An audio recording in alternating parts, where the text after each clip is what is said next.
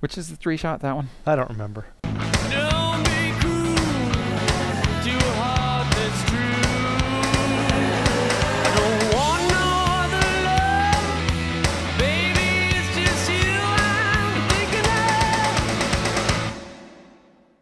Welcome into the Rowdy Studios, talking NASCAR with SB Nation's Jeff Gluck, a special guest as always. I'm Bassmasters, that's Buzz Cutler. You want to talk about road courses, Cutler? I do want to talk about road courses because we have one coming up this weekend. You know, Bass, you and I have had this conversation over the years, whereas I, as a fan of road courses, think that 2 is too few to have in the season, and I think there should be at least one road course in the chase because I think the champion should be able to prove themselves on every style of track that NASCAR runs. And I think it's an oval series. I think it's an oval series, and the road courses are interesting, but putting one in the chase, 1 of 10% in the chase with a road course, which just skews everybody's chances wildly, to me is a bridge too far. What are your thoughts? All right, Jeff. I know I'm in the middle here, but I'm not Switzerland because I'm more on his side.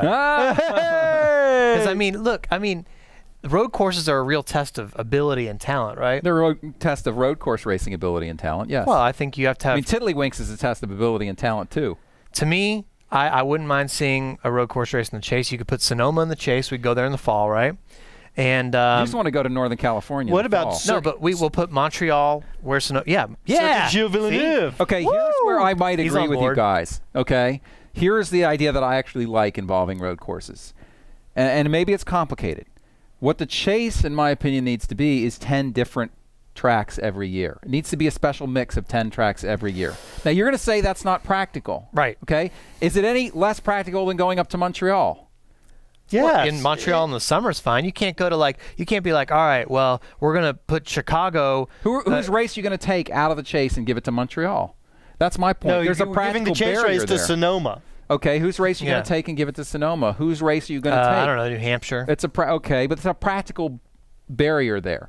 Why don't you make the chase 10 different tracks every year? It's a different test every year. One year it might skew road course. But it's too cold, One buddy. year it might. I have thin skin. I can't go up there in the cold. He's trying to skew. Well, he's trying to change the focus of the argument. Fine, do Sonoma. Do Sonoma in the chase. That's got to be 10 warmish weather. No, tracks. It doesn't. New Hampshire's in the chase. Right, early. Yeah, but it's in the chase. I'm saying you might have to make sure that your November race like you could put isn't Michigan. in Chicago, okay? Really, I'll grant you that, right. okay? You could still have Michigan in the chase. You could have Chicago. You could have any track you want. So wait a minute, Bass. If we concede shifting the 10 races, you will concede adding a third road course and putting one in the chase? Absolutely. Really? We could get this deal done that easily? Let's get it done. Get the NFL players and the owners are working it out. We can work this out. If the chase becomes a different test every year, sort of the way a golf course, you play the U.S. Open at different courses every year.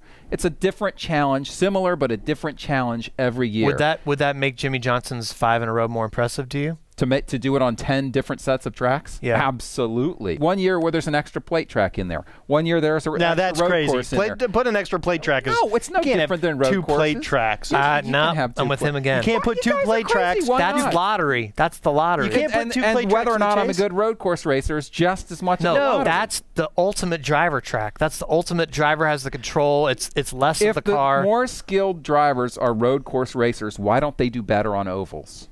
If they're more skilled drivers. Here's what I think. I think our champion should prove that they can excel on a short track, a flat track, a downforce track, a plate track, a road course. Our true champion should be able to excel on every different style of track that NASCAR includes on the circuit. My opinion is road courses right now are 2/36ths of our schedule. This is an oval series. Or 1/18th.